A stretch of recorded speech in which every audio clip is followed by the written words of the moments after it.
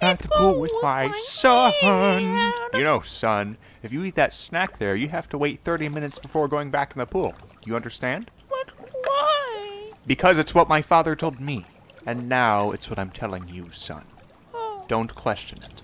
I didn't. okay. Son, what do you think you're doing? No! No! No, I always knew I'd outlive that boy, but I never knew how, and now he's dead. Oh, why does everything make me no? Oh, thank God, oh my goodness gracious, that snack did not kill you. Oh, yes! Welcome back to the world, son. Glad you're not dead.